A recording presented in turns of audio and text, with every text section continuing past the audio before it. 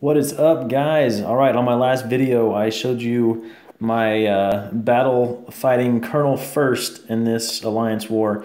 I finished him off with 47 seconds left, which I thought was pretty good until my man Joe here used my strategy, except he tweaked it just a little bit and beat the guy with 1 minute and 4 seconds left. So we're going to take a quick look at Joe's attack, see what he did differently, and take a couple of tips from him because I think my strategy plus his little tweak of it has really brought this method even closer to perfection. And I really think, how often do you see bases like this that are almost a max level 11 taken out with 1 minute left? It's rare, probably, extremely rare, whatever units are used. So we're going to look at Joe's attack and talk about why he cut off so much time from his attack time. Not to mention he used less skill points than I used. So let's see what he did differently. And I'll kind of add an exception to a rule that I mentioned a couple videos ago about the gunship, why it's too slow, blah, blah, blah. Well, there's an exception to that rule, and Joe's going to show you what happens here in a little bit. Basically, from the start, his attack was just like mine. He's a lightning strike, AT-4 launcher on the communication center, lightning strike again up top on the right. So far, everything's the same. Now, when he goes to the gunship, here's the difference, and I'm going to pause it for a second.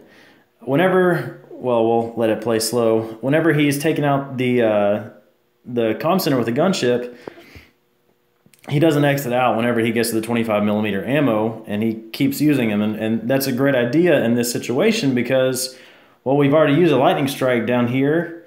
This SAM turret down in the corner is almost gone.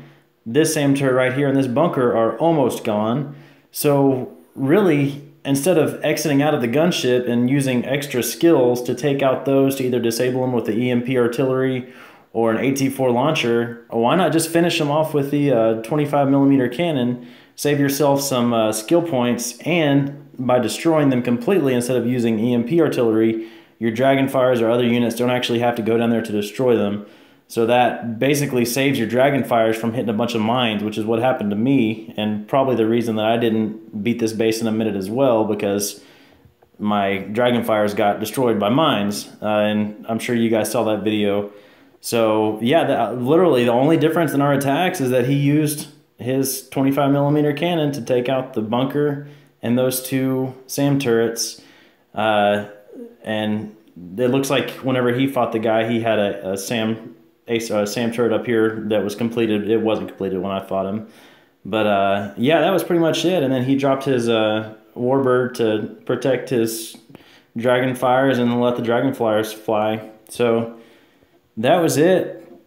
He used some different ground troops than me. I'll still argue. I think the ones that I use are faster, but clearly his were extremely effective as well. And I'm probably going to start using, in this scenario, the gunship. I mean, I don't think the gunship with the 25mm cannon is ideal for taking out a SAM turret that's 100%, has all of its HP. In that case, it would take you a long time, and using the EMP artillery is probably faster than using a 25mm gunship to take out the SAM turrets. But yeah, in the case that there's only a little bit of HP left on your SAM turrets and maybe a bunker, then go for it. Use the rest of the gunship and use that 25mm ammo to really quickly take out those remaining turrets and save yourself a bunch of time and skill points. And check it out, 1:04 left. Great job, Joe, and I'm probably going to start using that when I come across this scenario.